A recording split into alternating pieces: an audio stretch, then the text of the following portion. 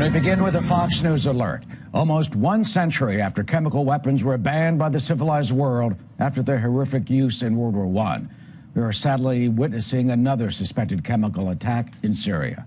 Activists say at least 40 people were killed, hundreds wounded, in a targeted attack on a hospital in a rebel-held city east of Damascus.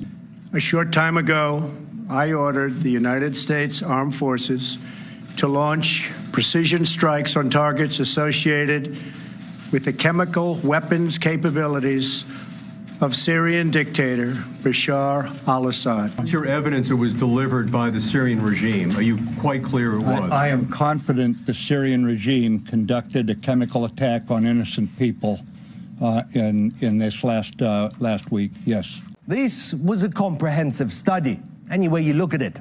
These engineers, experts, accounted for almost everything. They apparently visited the locations, saw all the images, the videos, simulated the physical properties of the canisters, concrete, steel supports, rebars. Everything they could account for, they did, it seems. Here's what they found. At one location, the crater and the chemical canister, simply put, didn't match. Instead, the crater appears to have been caused by an explosive shell before or after. And the canister, the impact crater, just don't match. When a metal can falls through a concrete roof and steel supports, you'd expect it to leave marks, indents, but no consistent marks were found.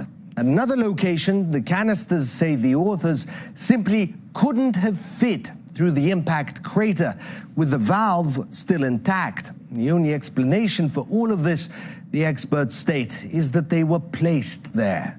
You do have a group, and they call it the military-industrial complex. They never want to leave. They always want to fight. No, I don't want to fight.